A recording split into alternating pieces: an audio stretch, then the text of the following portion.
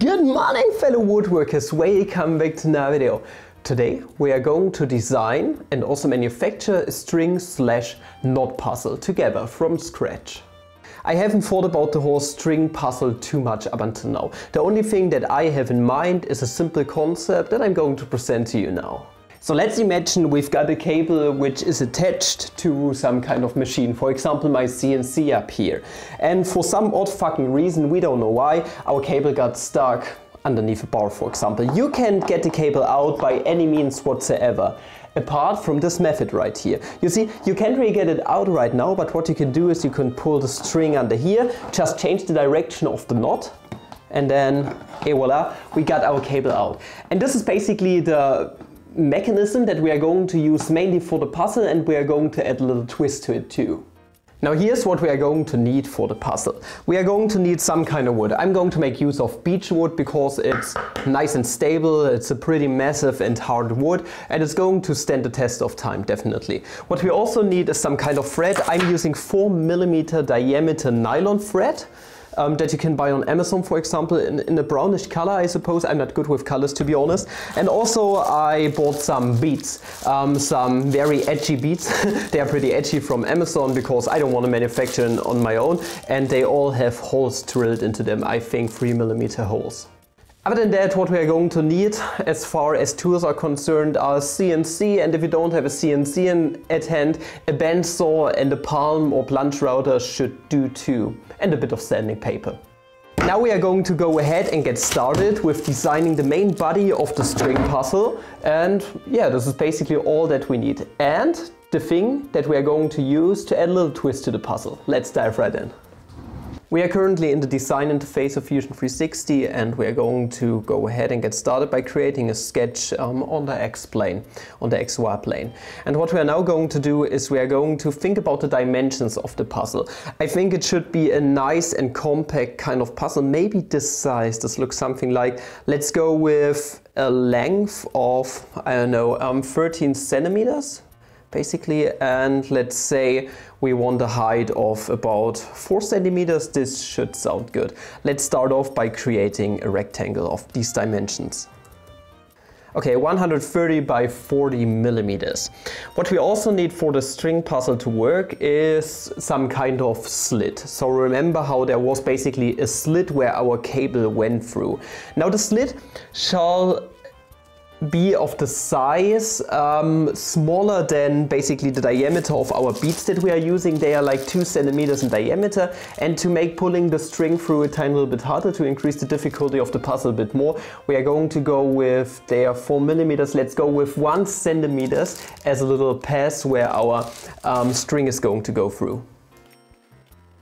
Okay, this is now nice and centered. So what I like to do is I don't want to leave it like this. I don't want to have a blocky thing. What I want to have is something nice and dynamic with a few round edges and the like. That's why we are going to put a bit of fillets and also a bit of, I don't know, hexagonal style to this whole puzzle. Yeah, let's do it like this. Let's put like a hexagon structure on here. We're going to cut the rest off pretty soon. Yeah, this should work. Now we are going to make use of the cutting tool to get rid of all of these lines that we do not need. Let's see if it looks, yeah, I think this should look kind of okay. Also, we are going to put some nice and round parts to the inside too. Let's put a circle in here with a radius equal to 5 millimeters. Now we are going to cut the rest of 2 just like before. This looks rather okay, I think. Now we need to think about how we are going to extrude this whole structure. Now the thing with my beech wood is that it's pretty thick. It's about 2 centimeters thick, but I don't want to have a 2 centimeter thick board, you could say, or puzzle. What I would rather like to have is like 1 centimeter, so we are only going to make use of half of the thickness of our board that we are going to have. Meaning we are going to extrude our structure by 1 centimeter, 10 millimeters. And now it's looking like this. I think this should look pretty good overall. What we're also going to do is we are going to fillet the edges out here. And also this will make sanding a bit easier if we already have nice and round edges. Let's go with a fillet of 5 millimeters maybe. Yeah, this looks good. Let's take a look at the top view. Yeah, this is looking pretty fine. Okay, so we got our main structure going. This is basically all that we need for now, and now we can go into manufacturing mode. Now when dealing with manufacturing mode, what you need to do first is you need to create a new setup. So let us create a new setup, and let's say we are going to take this body obviously into consideration in a Z-axis and X-axis configuration, and also we don't want to have any additional stock. Okay, thus far that's good, and now we can go ahead and get started with clearing out the middle part, our slit, and also getting ourselves the contour on the outside. So I'm going to go ahead and get started with adaptive clearing. I'm not using the hole or pocket mode for that, because with the pocket mode I'm going to run into a few difficulties when it comes to my CNC. My CNC doesn't have the biggest horsepower there is. I'm using a modular thing, the so-called Snapmaker 2.0, and it's not the best CNC out there. By all means, it's definitely just a beginner CNC, and it has a small downsides. Namely, a few directions are a bit weak. And with a bit weak, I mean very weak. My CNC tends to get stuck in hard wood all the time, and this is why I need to take care of the depth of cut very carefully, and also I need to clear bigger areas using adaptive clearing, because otherwise my CNC just couldn't do the job. This is why we are going to go with adaptive clearing, but if you have a better CNC, definitely make sure to use the pocket mode, for example.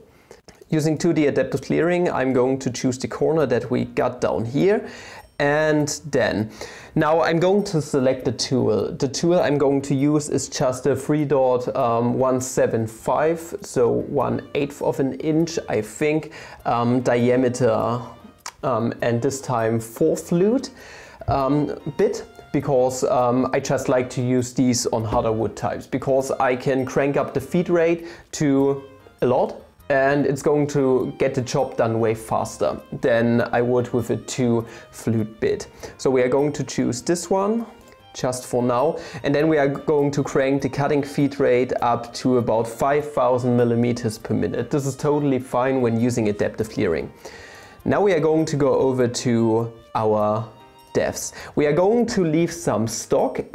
Exactly, I want to use radius stock, but I don't want to use axial stock. We are going to use 0.5 millimeter of radius stock, which we are going to take off later, I suppose, using a 2D contour on the inside. So let's go with 0.5 millimeter of radius stock, and also we are going to use roughing step downs of approximately, let's go with 1.5 millimeters for now. I think this should do the trick.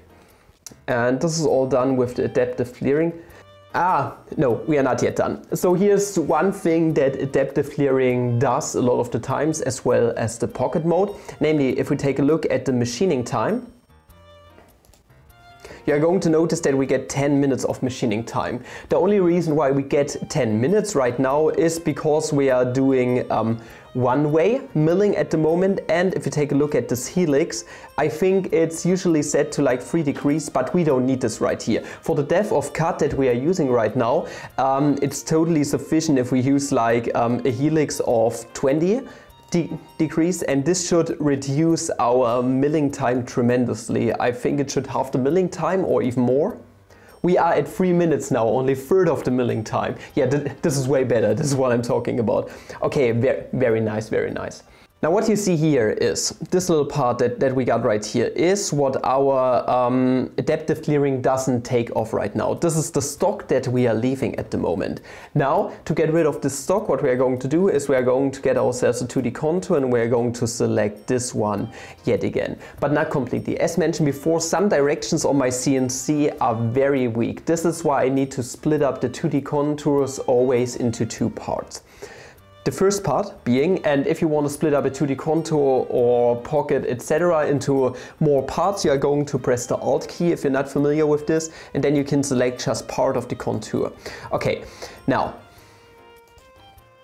What I want here is I'm going to use the same router bit once again, but this time with 1800 millimeters per minute as the cutting feed rate, and I'm going to do multiple passes, multiple deaths once again of 1 millimeter. What I want is I want to use the sideways compensation left for now, because this is basically the better direction for my CNC when it comes to taking off stock on the right hand side. In the regular conventional type of milling, forgot the word for a second. So we are going to use this. And now we are going to duplicate this 2D contour, and what I'm going to do now is I'm going to select the other side. And I'm going to use the sideways compensation of right now. And this is good. This is going to make it way easier for my CNC to go through the stock. Now we should be done with our slit on the inside, and now we can go ahead and cut out the 2D contour on the outside. For this I'm just going to copy the first one that we got right here, duplicating it. Double click onto it, we are going to leave the cutting feed rate as is for now, and now I'm going to select the other chains, namely I'm going to start here, getting the stronger directions done for my CNC. And the sideways compensation is already pretty fine, can't complain about that. And when it comes to cutting with the Snapmaker, since it's so weak and this is very hard wood, beech wood is tremendously hard, especially for my CNC, I'm going to lower the roughing step down even more to 0. Let's go with 7.5 millimeters. And now I'm going to duplicate this one once again. We are going to do the same thing as before. At first we are going to select our geometry once again. We are going to go at it from the other side. And once again we are going to change the sideways compensation such that my CNC has a better time. And if we now take a look at this model, this is everything that we are going to mill out with it. And now we are basically done with Fusion 360. Now I'm going to post-process everything, and then we are going to go over to the CNC. Now what I usually do with my stock is I pre-drill it at first, because I don't want to crack the wood or split it up, and then I'm going to attach it to my waste board using a simple drill. And that's what we are going to do now. And this up here is the 4-flute bit that I got from Ultra Tools with a 30-degree helix, I think. And now let's start a Snapmaker and let's go ahead and get started with the milling.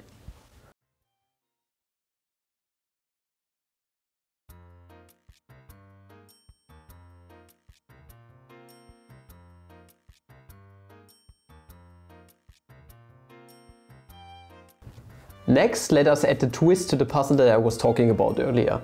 All that we're going to do is we're going to add a small wooden ring or something of that sort. A wood hexagon, I would rather suggest, because it looks a bit more like the original puzzle that we got right here, the main body.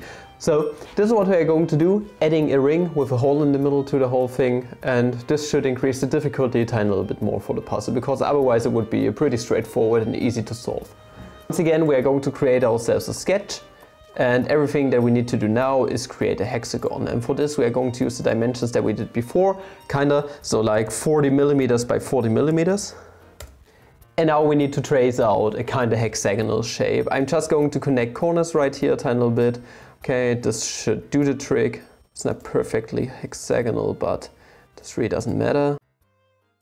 And now we are going to add a hole to the whole thing. Let's make it circular, and let's go with 1 centimeter once again. And now we can start to extrude once again. So let's go with, I don't want the ring to be pushable through the slit that we got in our main body, but considering that we have 4 millimeters of string, I think 7 millimeters should be sufficient. And that's right, here's our ring. Our hexagon, whatever, and now we are going to fillet once again with 5 millimeters. And this is what we got now. And as far as manufacturing go, we are going to go the same route as before. We are going to clear out the middle hole, and then we are also going to use a 2D contour on the outside. And once I'm done with the post-processing, we are going to go over to the CNC once again and start milling.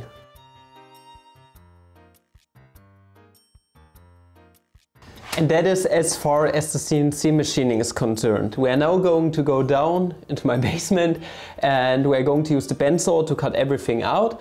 And yeah, after that we are going to sand everything and basically assemble the puzzle.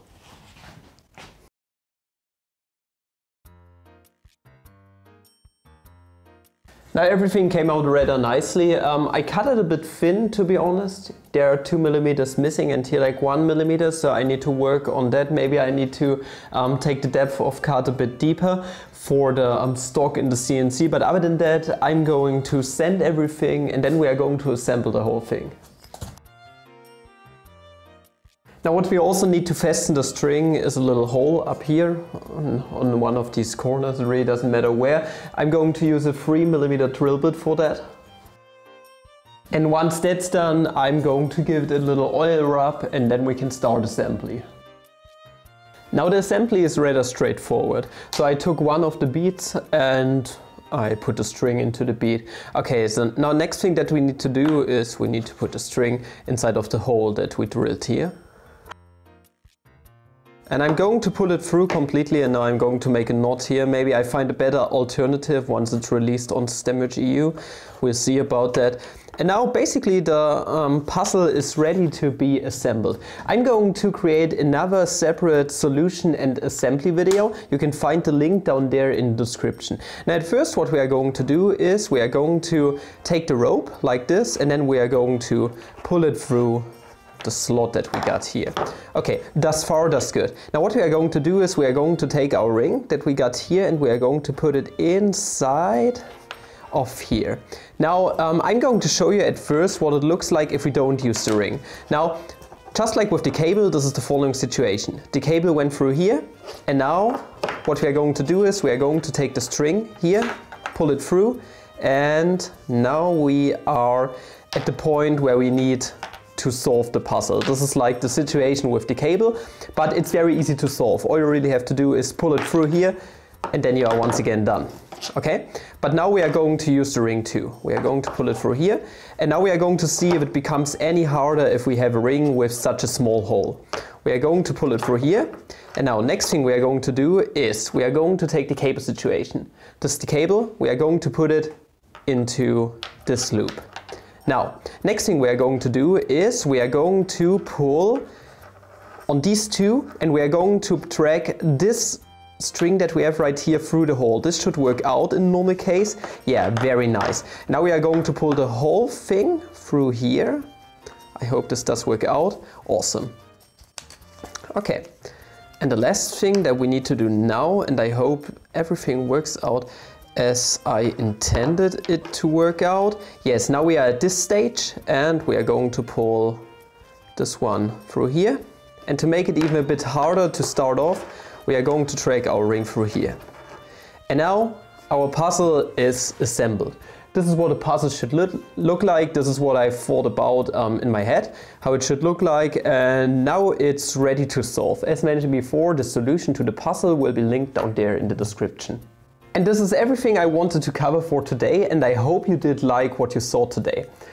From the release of this video onwards, this puzzle will also be available for purchase over on STEMmerge.eu. If you don't have the ways of creating one for yourself, you can now find the link to STEMmerge EU down there in the description and you can get one for yourself for a pretty affordable price, even though it's handcrafted.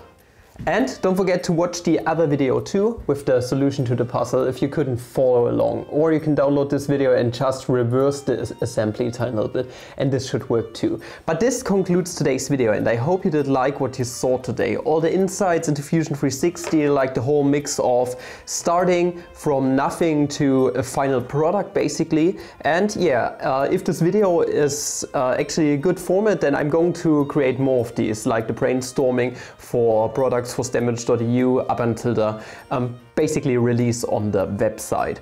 And if you want to see more woodworking and DIY projects, then definitely make sure to subscribe to the channel as well as to check out my shop STEMmerge.eu. Also, I got a main channel, Flammable Maths. Yeah, you should check it out too. Has like 250,000 subscribers, so it's kind of a big channel already. I hope this channel is also going to grow as the other one did. And yeah, what else can I say? Please stay safe, don't get caught by Corona, and until the next video, I'm actually guys a flammable day. Ciao!